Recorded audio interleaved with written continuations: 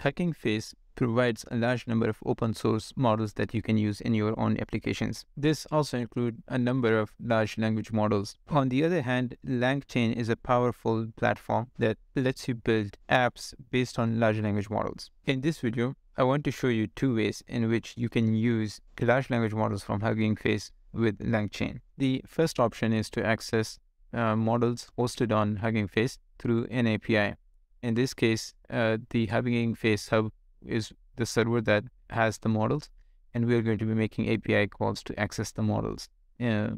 Second option is to download all these models locally and then use Hugging Face pipelines to interact with these models. Usage of the models through API call is great because you don't really have to install anything locally. You just need to make API calls and you get the response from the models. And you have a wide selection of models to choose from. So for example, they even provide API calls for StableLM from Stability AI or Dolly from Databricks. On the other hand, in some cases, you might want to run these models locally. For example, if you want to fine-tune them, then you need to fine-tune them locally. Or if you have a powerful enough GPU, then you can also run them locally. In this video, I'm going to show you how to interact with these models using both options in LangChain. So let's look at the Google Colab notebook. I will put a link to this notebook in the description of the video. So there are two types of models that Hugging Face supports. The first one is text-to-text generation models. These are sequence-to-sequence models. They are also called Encoder Decoder model. And the second one is text generation models or decoder-only models. Now, if you want to see what type of models are available on Hugging Face, so go to Hugging Face, then click on Models, and then under NLP or Natural Language Processing, you can look at different types of models that are available. So you have the text generation models and text-to-text generation. Let's look at a few text generation models. You have a whole bunch of options here, right? Similarly, for text-to-text generation models, you have a huge selection to choose from. First, we will install all the required packages. So in this case, we are installing the LangChain, Hugging Face Hub for the API calls. And since we want to do local install, so we are going to be using transformers and then accelerate and bits and bytes for processing the data. Now, we don't need sentence transformer. This is useful when you are doing embedding. But in this case, I am not going to be discussing the embedding models.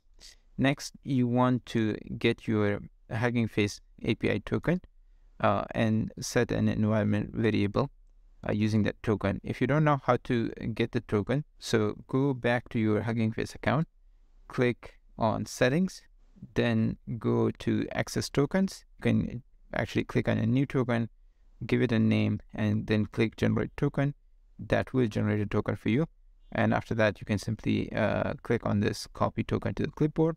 That will copy the token and just come here and paste the token. First, let's look at an example of how you can access a model from Hugging Face Hub through the API. So in this case, we are going to be using a prompt template. If you don't know what prompt template is, think about it as a simple F string in Python. So basically you pass on the information, then within the brackets, the curly brackets, you have the question or the prompt that you want to provide to your model, right? So whenever user provide this specific variable, that is going to be pasted in here, and the rest of the prompt will remain the same. And the prompt template is basically you pass on the template and then what question you're expecting. I have a detailed video on describing prompt templates, so I will put a link to that video. Next, we are defining a chain. The chain has two components. First is the prompt. So that is the prompt template that we designed. And the second part is the large language model that we want to use.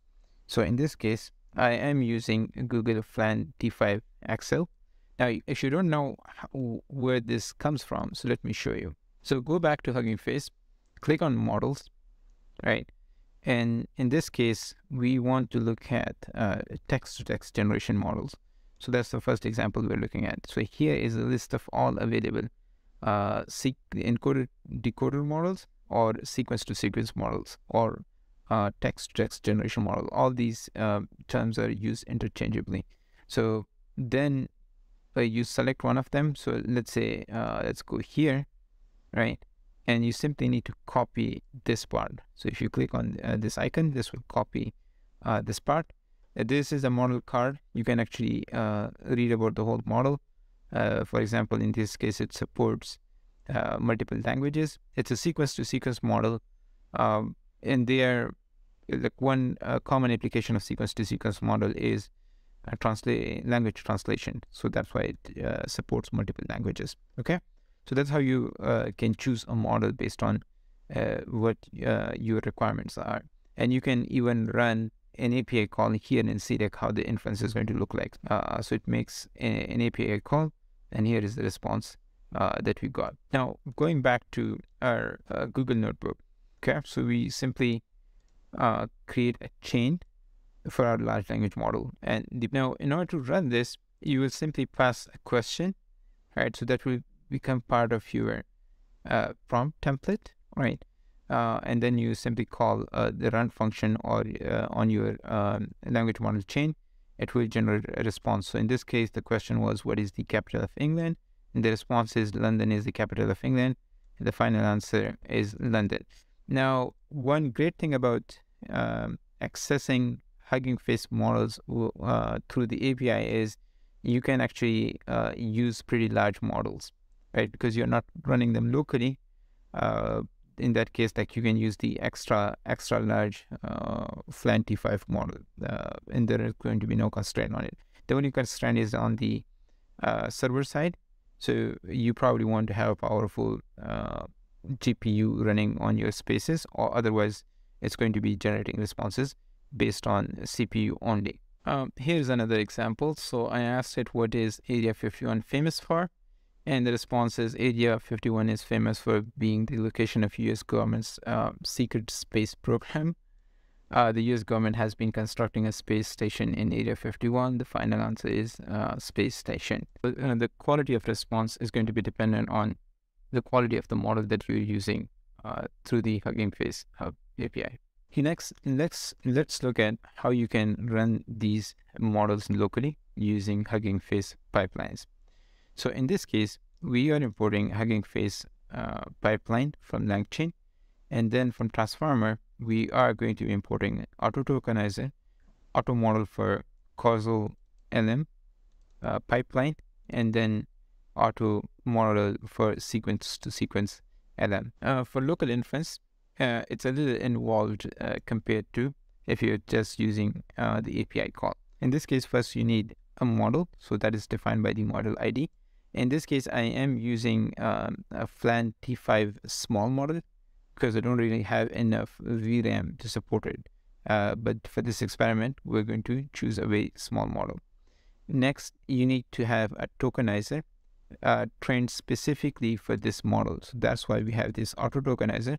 Then from pre-trained, and then you select the model that you want to use. Every model has its own tokenizer.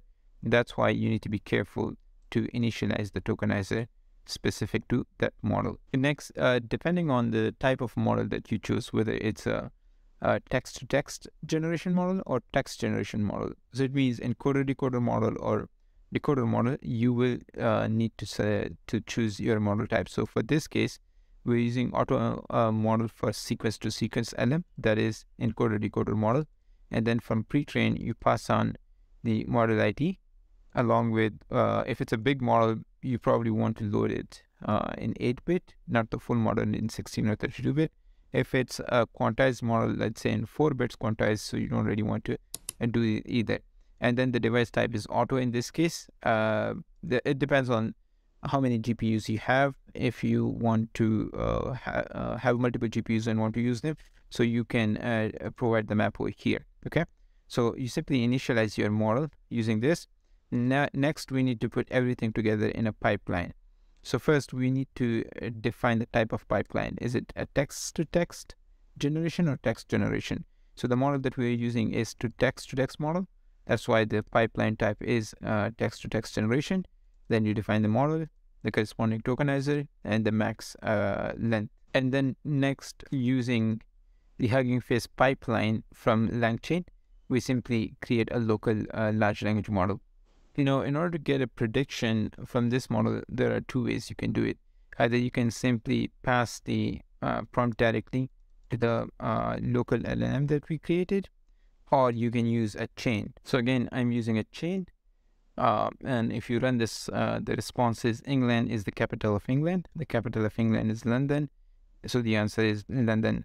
Keep in mind, we are running a very small model. That's why the answer is not really coherent. In this last example, we will look at how you can run a decoder-only model. For this example, I am using a GPT-2 medium model, which is a pretty old model, so it's not really great, but just want to show you how to use a text generation model.